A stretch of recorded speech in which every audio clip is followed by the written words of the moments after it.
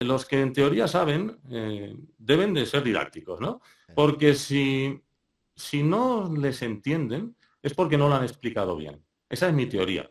Pues bueno, si no conseguimos explicarlo bien será solo culpa mía. Entonces no será nunca culpa de ninguno de los dos. Quiero aceptar el reto y quiero... Porque lo fácil siempre es echarle la culpa a los... No, es que no. El remero, ¿no? Es lo del remero, ¿no? Al final le echan la culpa al remero. No. Yo voy a intentar explicarlo así. Bienvenido a Bonanza y Finanza, un nuevo formato de Rankia en el que hablamos de finanzas en 3 niveles distintos de conocimiento. En este episodio nos acompaña Nacho TheVeritas y hablamos de la salida a bolsa de la empresa PUIG.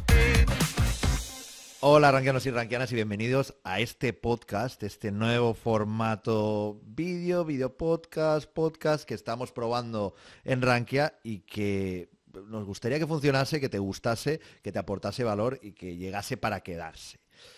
Voy a explicarte un poco cómo va a funcionar este nuevo formato que estamos preparando.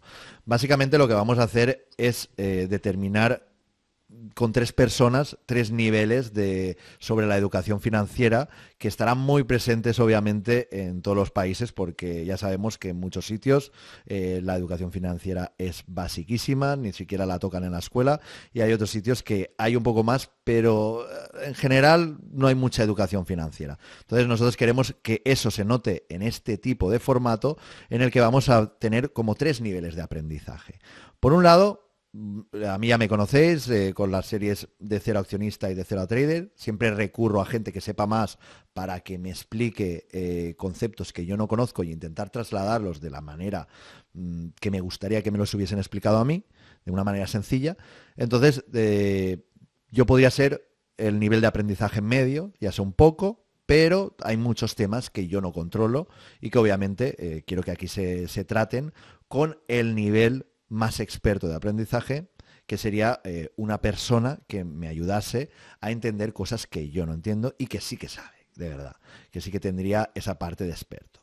Y después tendríamos otro nivel de aprendizaje que sería mucho más básico, de una persona que está empezando a ahorrar, pero todavía no se ha metido en ningún tipo de inversión y que pues por miedo, por falta de esta educación financiera, no ha empezado y que quizás pues aquí vaya aprendiendo pues todos esos mecanismos de cómo funcionan las finanzas personales. Entonces, pues para empezar, voy a conducir yo este primer programa, ya me conocéis, soy Denis Benavent, y quien me va a acompañar en el nivel básico de aprendizaje financiero va a ser mi compañero Ricardo, que está aquí con nosotros. ¿Qué tal, Ricardo? Efectivamente, soy yo, Ricardo. Él es Ricardo, efectivamente.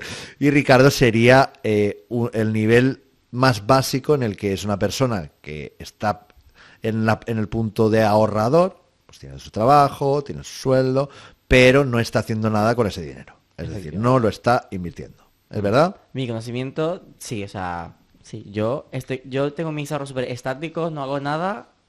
Ahí están, y ahí están. Ahí están. En el colchón, ¿no? Debajo del colchón. Basically.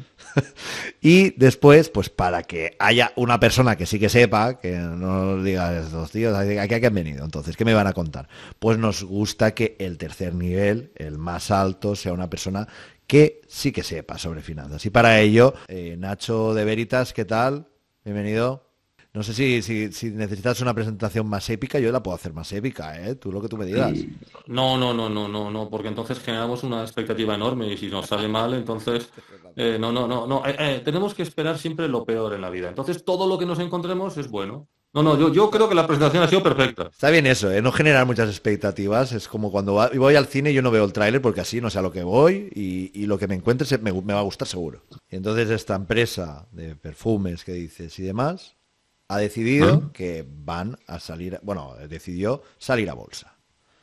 Así es. Decidieron salir a bolsa. Ya digo, es una empresa muy grande que creo que vende alrededor de 4.000 millones de euros al año, que tiene 400 millones de beneficio, con creo que 4.000 trabajadores o así. Y es una empresa verdaderamente importante. Esto no es el típico chicharro de esos que a veces saco en algún blog, ¿no? Que critico, que bueno, están sacando una empresita, yo que sé, un club de fútbol que no funciona y que lo están metiendo y que lo que hacen es que crear dinero cada vez. No. Esto es una empresa de verdad, es una empresa seria, es una empresa que funciona y no es un pupo, no es un engaño, realmente es una cosa seria.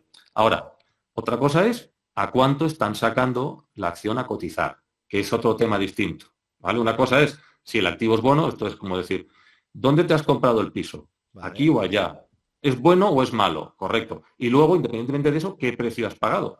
Porque tú puedes decir, mira, tengo un apartamento en el Saler, muy bien. ¿Y qué has pagado? 15 millones de euros por él.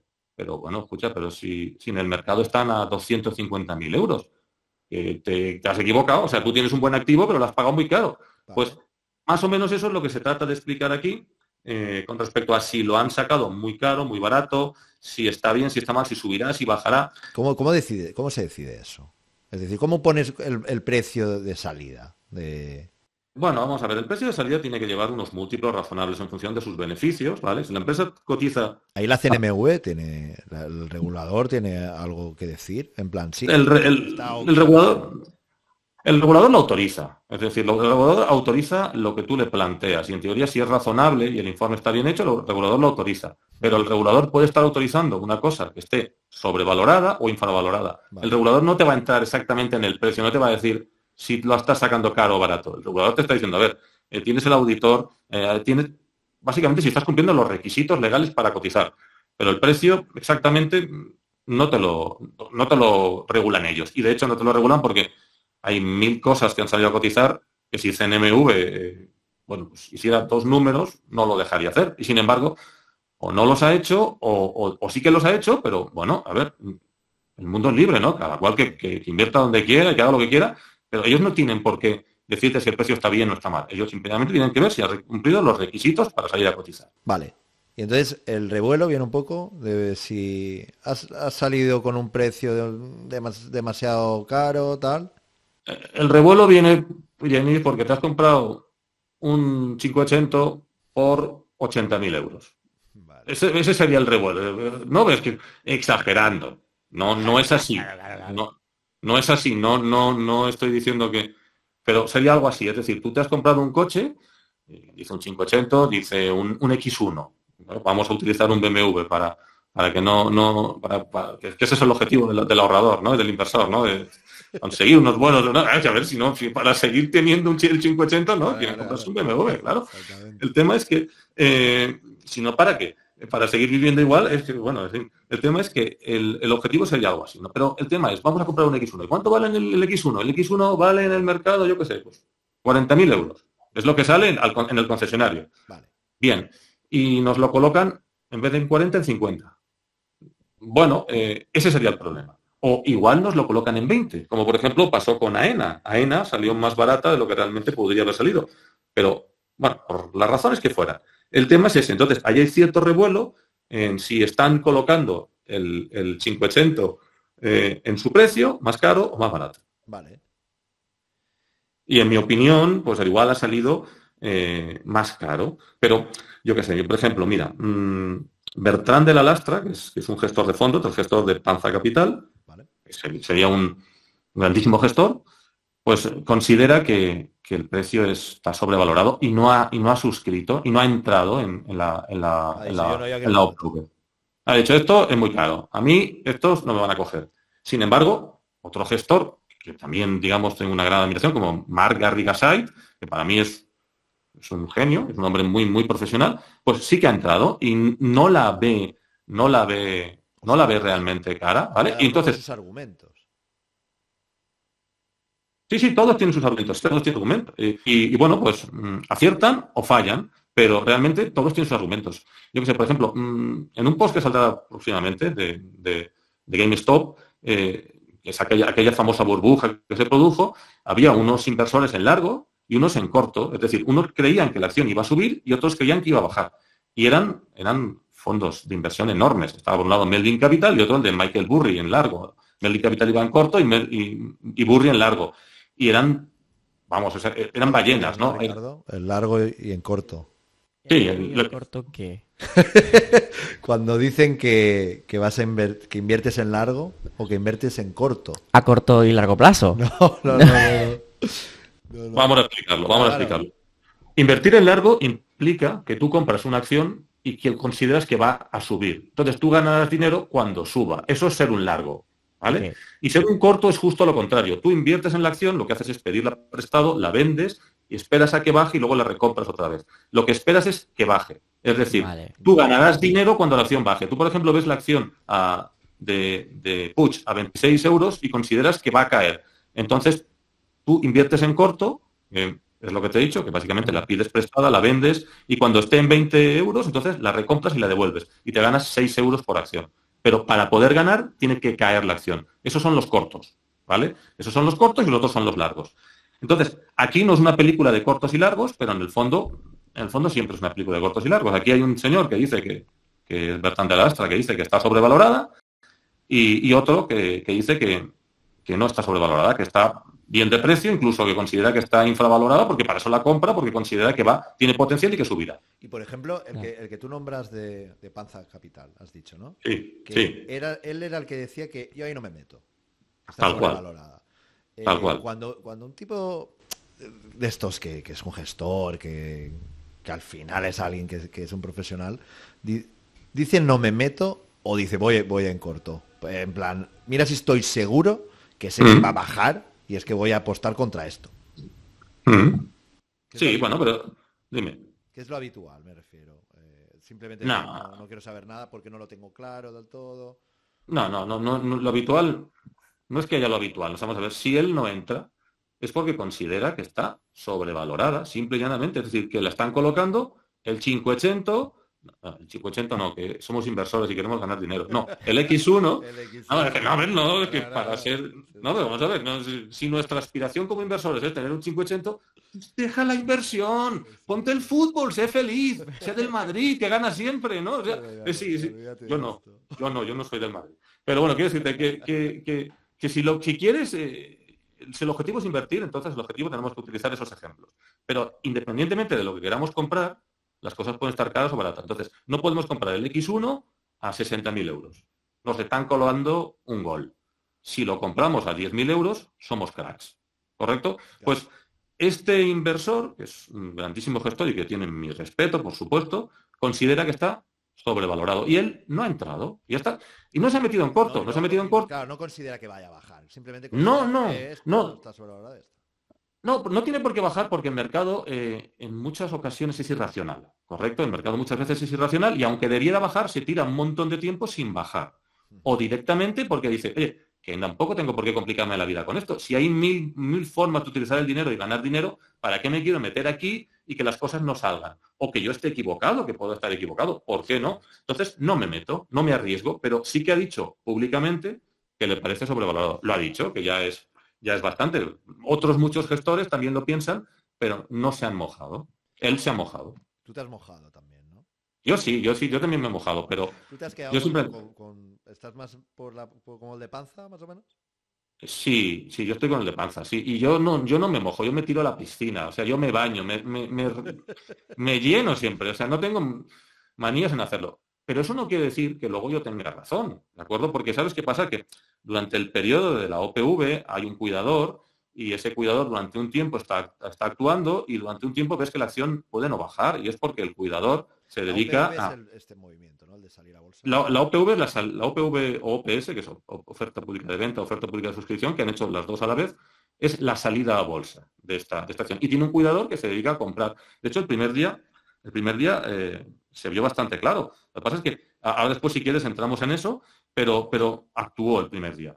Y después de ese primer día ya parece que no haya vuelto a actuar. Esto de que ha actuado lo digo yo, no tengo pruebas, ¿correcto? No puedo demostrar que esto sea así. Por consiguiente, ante un tribunal, obviamente, negaré que lo he dicho, le diré disculpas, le diré a su señoría que yo no... Me engañó Genís. Él me llevó al problema, pero yo no. Y aquí lo borramos y se acabó. Ha sido sí, no, por supuesto, habría que borrarlo, claro. Sí. El primer paso sería ese, sí, claro. El problema es que en cuanto, ya sabes cómo es la gente, ¿no? La gente le va, lo graba y luego ellos tienen una copia y nos hunden. Pero bueno, que ya sabes que la gente no tiene piedad y siempre tienen que machacarte. Es así de maravilloso, ya lo sabes. Sí, hay mucha buena gente en el mundo, pero también hay, ¿cómo diría yo? Hay personas que, bueno, pues que es como la película esta, que hay una película muy, muy graciosa que hablé de ella una vez, que es Qué bello es vivir, ¿no? Sí. En la que el protagonista al final pues está pensando en suicidarse y luego aparece un ángel de la guarda y le dice, mira lo que habría pasado si no hubieras vivido. Y entonces le convence que no se tiene que suicidar. Bueno, pues hay gente que el ángel de la guarda les convencería que tendrían que haberse suicidado, ¿correcto? Pero bueno, y esos son los que te graban y luego te publican. Pero bueno, da igual. Eso tiene que existir siempre. Bueno, me gusta bastante la manera de definir a los haters, ¿sabes?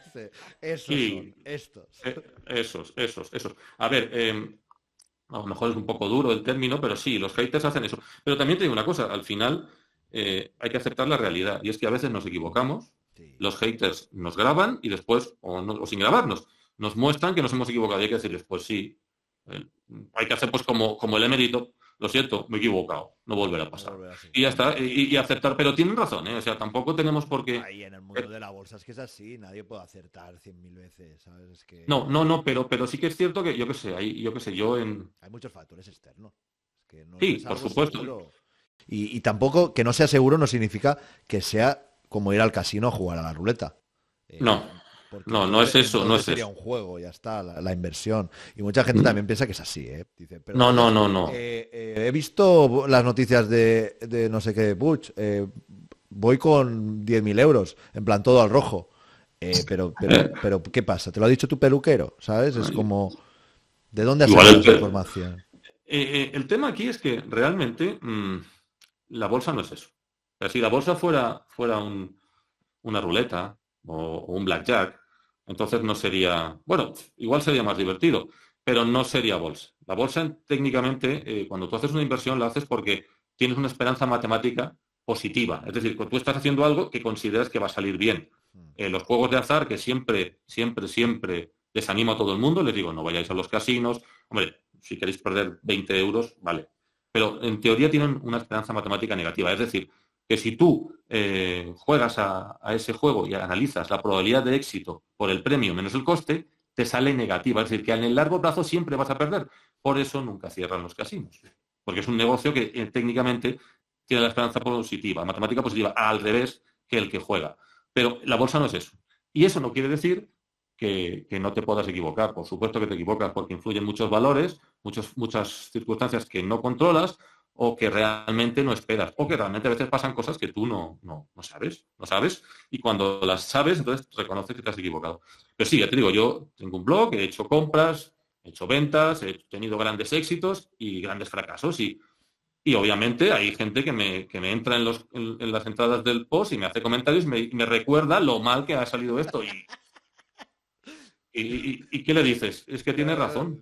Es que tiene razón. Es que tienes que decirle, pues... Esto, menuda hostia te llevaste. Joder. Luego te viene y dice, no, es que yo también compré, mira cómo estoy por tu culpa. Y dices, pues Por sí. no haberlo hecho. Ya está. No, a ver, Diversifica. pones un disclaimer. No, yo esto no lo hago. El que hace esto por su culpa, claro, esto es lo de siempre. Pero bueno, ya sabes que el éxito tiene 1000 padres y el fracaso ninguno, ¿no? Entonces, normalmente cuando un inversor compra una acción porque le sale leído a otro y le sale bien, el éxito es de él que ha sido capaz de seguirlo. Porque él ha sido capaz. Y si sale mal, es culpa del que le ha dado la idea porque es muy malo. A él no le habría pasado. Pero bueno, eso es lo normal Sí. de la vida, ¿no? Oye, Nacho, y por darle broche final también un poco al tema de Puig, ¿esto sale con acciones tipo A y tipo B? ¿Qué es esto? Porque yo lo he visto por ahí, pero yo esto no lo entiendo. Sí, verás. Las acciones que cotizan solamente son las B, ¿vale? En este caso concreto. Hay otras acciones, como por ejemplo Grifols, que tiene A y B y cotizan las dos. Pero en este caso las A son de los Vale, tú cuando propietarios de pones los en un PUIG. broker la empresa, ¿no?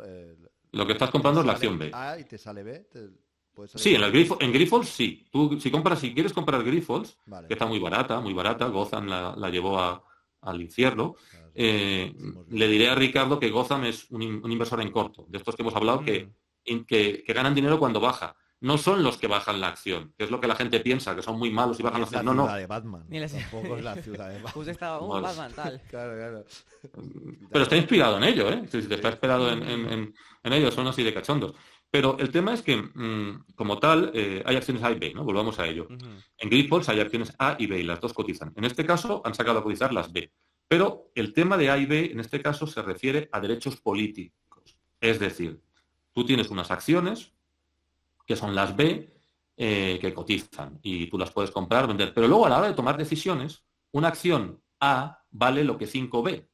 Es decir, que el propietario de las A podría tener, a lo mejor, menos del 50% de la empresa y, sin embargo, tener el control de las decisiones. Por ejemplo, queremos sustituir al CEO porque lo ha hecho muy mal. Pues, aunque tú tengas el 51% de las acciones, al haber derechos políticos diferentes, el que tiene una minoría puede seguir decidiendo que el CEO siga o que se tomen decisiones de compra o de venta, que en teoría debería de poder decidir la mayoría de la sociedad y no la puede decidir porque hay una especie de acción de oro, llamarlo así, no es una acción de oro porque eso es una acción estatal, pero hay unas acciones que valen más, ¿vale? Es decir, todos somos iguales, pero unos más iguales que otros. Me recuerda un ¿Correcto? poco a Arma Letal 2. Quizás Ricardo no sepa la peli, pero No. el villano todo el rato era: tengo inmunidad diplomática y nadie podía hacerle nada. Eso estaba por encima de todo. Sí, el sudafricano aquel, sí. Pero el tema es que es algo así, es decir, hay unas acciones que tienen más... Esto no es ilegal, ¿de acuerdo? Esto es legal. O sea, el derecho mercantil tiene esa gracia, ¿no? Es decir, realmente tú puedes llegar a un acuerdo con un proveedor, con un cliente, renunciando a derechos o estando por debajo de lo que la norma marcaría, porque es derecho mercantil. Sin embargo, en derecho laboral, por ejemplo, eso no se podría hacer. Entonces, aquí se puede hacer. Es decir, si yo estoy dispuesto a comprar unas acciones que tienen menos derechos políticos, pues me aguanto, es mi problema. Entonces, una de las críticas que yo hago a esto es que esto me recuerda a lo taxation without representation is a tyranny, ¿no? Es decir, lo que hizo que los colonos americanos se enfrentaran a la reina. ¿Por qué? Pues porque ellos les cobraban impuestos, les ponían impuestos, pero ellos no podían enviar representantes al Congreso, ¿no? Entonces, de alguna forma, esto puede suceder. Es decir, puede suceder que el control total de la sociedad no lo tengan los PUIG, pero como tienen acciones tipo A y esas acciones tienen mayor valor, decidan sobre la sociedad sin tener el control total. Entonces, a ver, que yo no estoy diciendo que los PUIG sean mala gente, ni mucho menos, ni que vayan a hacer nada contra la sociedad, pero no me gusta que, aun perdiendo el 51% del control, sigan teniendo el control, ¿vale? Y eso es una de las cosas que no me gustan. Otra cosa es la valoración y otra cosa es que lo están sacando en un momento muy concreto, en un ciclo muy concreto, y entonces la pueden colocar más cara. Esas son las 3 razones por las que no me gusta la colocación de ese precio. Pero bueno, independientemente de eso, una cosa es que nos parezca cara y otra cosa es que la acción baje. Porque ¿sabes qué sucede? Que realmente, si te paras a pensarlo, bueno, es muy interesante, ¿verdad? Porque esto te lo quería contar, Jenis. Mira, es una cosa muy interesante. Quedan unas acciones, pero resulta, y son las B, y las B se suscriben y tal, pero resulta que casualmente en el folleto, que es un mamotreto de 600 páginas, se podía leer que había 25 millones de acciones que las tenían, pues, los empleados, los directivos, ¿vale? Incluso yo creo que en una comunión de una de las hijas de los Puig, el regalo que se daban eran unas acciones B, ¿vale? Pero a ver, eso es humano, ¿eh? Hay que aceptarlo. Es decir, que hubiera algunos privilegiados, es normal. A ver, claro. Escucha, una comunión de una niña, joder, entiéndelo, es una cosa muy bonita. Eso hay que... Claro, entonces tú ya allí, ¿qué te dan? Hay gente que da unos iPods. Pues creo que los pusieron acciones. Un vino malo, una mistela. Un vino malo, pues una mistela. Cada uno hace lo que hace, ¿no? Lo que puedas. Pues yo creo que ellos dieron acciones tipo B. Entonces resulta que había unas acciones tipo B que el primer día se podían vender. Y alguien las tenía, pero no las había suscrito, como por ejemplo Criteria, la Caixa, ¿sí? Compró creo que el 3% de todas las acciones, pero tuvo que poner 24,50 euros por acción. Es decir, tuvo que poner ese dinero y salió a cotizar a ese dinero. Pero había gente que las tenía y que no le habían costado eso, porque se las habían entregado, por lo que te he dicho, empleados, directivos, a ver, los invitados a la comunión de la hija, o sea, lo usual. Lo que se tiene que hacer para que, a ver, ya te lo he dicho, es que una niña vestida de comunión no sé, es algo sagrado. Y ante eso no hay que criticarlo jamás. Entonces, estas personas podían vender las acciones el primer día. Y el primer día, cuando muchos de los que tenían que recibir las acciones solo las recibieron al segundo día, pero ellos las pueden vender el primer día. Y el primer día empezaron a vender acciones.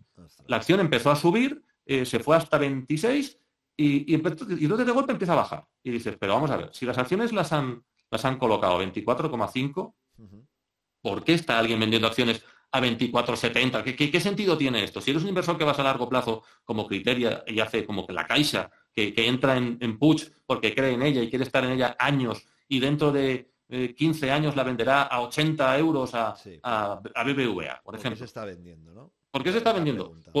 Pues por lo que te estoy diciendo, porque había empleados, había directivos que tenían acciones. En el folleto lo dice, es que lo pone, que eso está así y te dice cuántas tiene cada cual. No dice exactamente cuántas se entregaban a los invitados de la comunión, porque supongo que será un tema ya que es ¿sabes? Las normas de la intimidad hoy en día, eso ya no se puede decir. Pero alguien tenía. Y esa gente que tenía estaba vendiendo. Y de hecho la llevaron justo hasta 24,50. ¿Y por qué la llevaron justo hasta 24,50? Porque ahí estaba entrando el cuidador. El cuidador que te digo, que es Goldman Sachs, ni más ni menos, no podía permitir que el primer día la acción, estamos haciendo una OPV y el primer día la acción baja un 10%, coño, hemos empapelado a todo el mundo. Ricardo supongo que no sabrá lo que es empapelar. Empapelar es una cosa muy típica que decimos los inversores, ¿no? Es decir, cuando yo le vendo el X1, que me ha costado 40.000 euros, a Genís a 80.000 euros, he empapelado a Genís. Empapelar es que le doy el papel y él me da el dinero. Y encima le he empapelado y estoy súper contento por dentro. O sea, por fuera le digo, qué gran compra has hecho, Genís. Te llevas lo mejor de mi casa. Y por dentro dices, qué gol le meto. Eso es empapelar, ¿no? Entonces, básicamente, estaban haciendo eso. Entonces, si la acción se nos va a 20 euros el primer día, entonces es una vergüenza. No puede salir. Entonces, el Goldman Sachs entró al rescate. No tengo pruebas, pero tampoco dudas de que se hizo eso. Y la acción cerró exactamente a 24,50. ¿Y sabes cuántas acciones se intercambiaron el primer día? 24,94 millones. Había 25 libres y se intercambiaron 24,94. Que es una coincidencia, de verdad. O sea, probablemente no fue eso. Pero pasó. Y luego ya a partir de ahí, porque eso pasó el viernes, y luego ya el resto de los días, lunes, martes y miércoles, la acción está subiendo. ¿Por qué? Pues porque los privilegiados, los que tenían las acciones, ya te he dicho, empleados directivos invitados a aquella comunión, que pudieron vender las acciones, ya las habían vendido, y todos los que se han quedado son inversores que han entrado a 24,50 y dices, vamos a ver, si la acción está a 25, vamos a ver, yo no entro en una OPV a 24,50 para venderla a 25, no tiene sentido. Claro. Entonces, esta acción, aunque en mi opinión está sobrevalorada, es decir, que debería haber salido a lo mejor a 18 o a 20, ¿vale? Aunque está así sobrevalorada, en mi opinión, y en la de Bertrand de la Lastra, pero no en la opinión de otros, hay que respetar la opinión de todos tenemos derecho a equivocarnos. El tema es que esa acción que está en esos precios, aunque yo crea que valga eso, nadie de los que ha puesto dinero la ha comprado a 18 o a 20. Todos la han comprado a 24,5. Entonces, ¿qué incentivo tienen a soltarla a 24,5? Pues ninguno, si la he comprado a eso. ¿Qué sentido tiene? Entonces, no hay gente, yo qué sé, por ejemplo, hay acciones que están muy altas, yo qué sé, Talgo, por ejemplo, Talgo hizo una OPV, una empapelada de niveles altísimos, el fondo era Trilantic, que Trilantic creo que viene de trilero, pero no se puede decir porque entonces igual se nos ofenden. Pero el tema es que Trilantic es un fondo de inversión y colocó acciones muy caras, a 9 euros o así. Hoy cotiza a 4,40 y hoy le quieren hacer una OPA, la quieren comprar a 4,50 o así. La sacaron a cotizar a 9. ¿Sabes? Te vendieron el X1 por 80.000 euros. Sí. Y se rieron en la cara de todos. Y esa empezó a caer y caer y caer. Pero claro, es que allí había personas que las tenían gratis, que era el propio fondo. Entonces el fondo, que no le había costado eso, u otros, empleados, trabajadores, lo que hemos hablado antes, las podían colocar y no les habían costado nada. Pero aquí no, porque los PUIG no venden acciones. Los PUIG se han quedado sus acciones y no las venden. Tienen un porcentaje muy elevado de la empresa, pero no venden acciones. Pero todos los que han repartido sí. Los que han repartido, que eran los que te he dicho, yo creo que ya han salido todos. ¿Y quiénes quedan como accionistas ahora? Podríamos decir que ahora el río tiene ya su curso natural, ahora que ya han salido esos que tenían las acciones de la comunión y demás.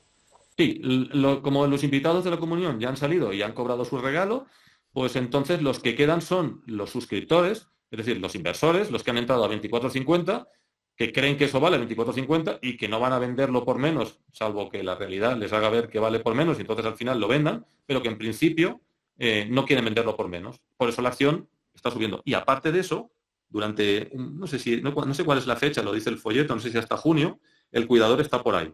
¿Vale? El cuidador, que es Goldman Sachs, puede venir a ayudar si hace falta, ¿correcto? Cuando ya no esté, pues ya veremos qué pasa cuando ya no esté. Pero técnicamente, hoy en día, los únicos inversores que quedan en esa empresa están comprados a 24,50. No hay gente que las haya comprado a 2 y diga, qué pelotazo, no soy capaz de aguantar. Las he comprado a 2 y están a 26, las vendo. No, no están. Entonces, por eso, la acción pues no cae. Es uno de los dos pods, uno hablaba de eso, de que están muy caras y la colocación y todo eso, y en el otro hablaba de los espíritus animales, ¿no? De que las cosas pueden ser irracionales, la bolsa puede ser irracional, es decir, las cosas la gente puede estar intercambiándose BMWs X1 que valen 40.000 euros en el concesionario, se los puede estar intercambiando a 400.000 euros y se los intercambian unos a otros, y si no paran y si siempre hay quien lo compre, pues no baja.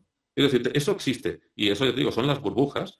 Y ya te digo, hay muchas burbujas. Una de todas ellas es la de GameStop, ¿vale? Que es aquella tienda de videoclubs, videoclubs no, de juegos, videojuegos. Videoclubs era la de Blockbuster, que era la que en teoría es la que cerró. Blockbuster cerró y pensaban que GameStop era lo mismo y luego no lo era.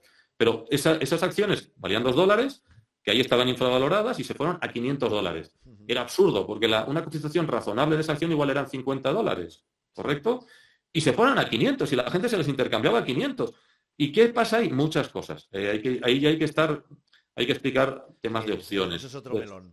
Es otro melón. Pero el tema es que independientemente de eso, la gente puede estar irracional muchísimo tiempo. Sí. Y aquí pues podría pasar también. Podría pasar. Aún así, yo...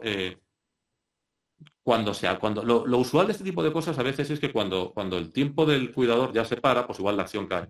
Pero no necesariamente, ¿eh? No necesariamente, porque es lo que te digo. O sea, ¿tú crees que se va a quedar como estás un tiempo, ¿no? Que se va a sostener ahora. Sí, porque esto es una operación de marketing.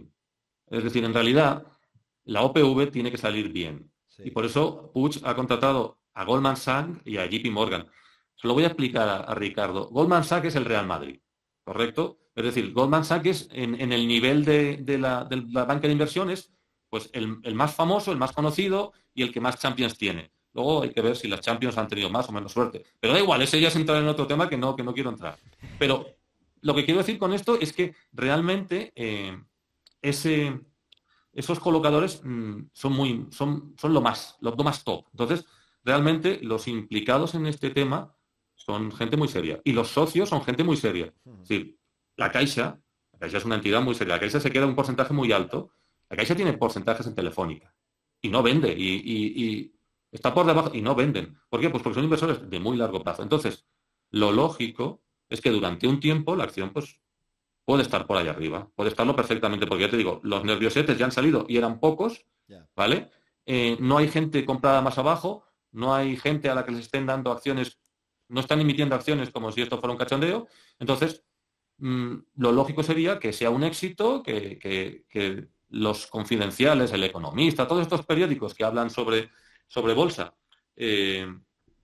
digan que la OPV ha sido un éxito y que ha sido todo maravilloso y que la CNMV esté contenta y que así se incentiven a que haya más operaciones como estas. Entonces, lo normal sería que no bajara. Aunque en el largo plazo yo la veo sobrevalorada, por eso no entré. Sí, pues como le pasó al de Panza, que decías tú. Sí, exactamente lo mismo. Pues, Nacho, si te parece, yo lo dejaría en este programa ya el tema de Puig aquí. Podemos retomarlo viendo cómo se va moviendo, si es que se mueve a futuro, y abrir otros melones que nos hemos dejado algunos por aquí.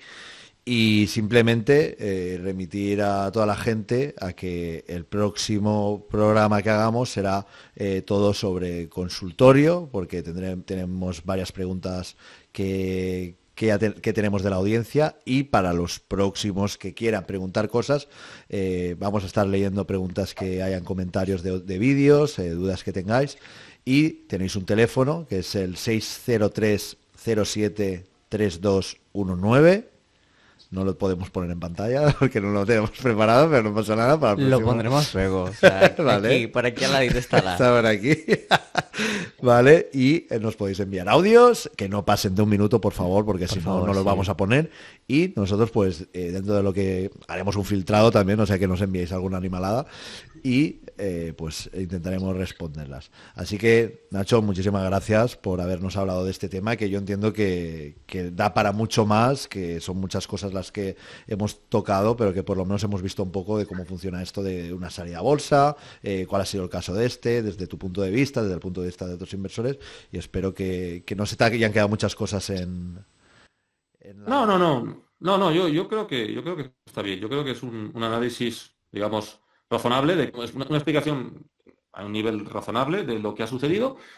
Y bueno, después iremos viendo si acerté, no acerté, y bueno, ya podrán criticar y decir, mira, También pueden leerlo también en los posts que has escrito en tu blog en Rankia, ¿vale? Que los dejaremos también en la descripción para que le echen un ojo y quizá pues ahí puedan profundizar un poco más que en esta charla que sea un poco más distendida. eso, envíame aquí en los comentarios que me dicen. Sí, de acuerdo, sí. De acuerdo, ¿no? Aceptamos. Bien, Ricardo, ¿tú has entendido más o menos? Yo he estado un poco... He tomado pinceladas, Vale. ¿vale? Me quedo con la bigger picture, con la imagen en general. Y si no, tú ya sabes que tienes que enviar las preguntas al consultorio próximo. Efectivamente, hola, soy tal persona. Yo pregunto para un amigo, el amigo soy yo, ¿sabes? Pero vamos bien. Vale, Vamos perfecto. bien. Pues nada, muchísimas gracias a todos y espero que os haya gustado este formato. Iremos probando más cosas como lo que comentaba del consultorio. Así que nos vemos en el próximo programa.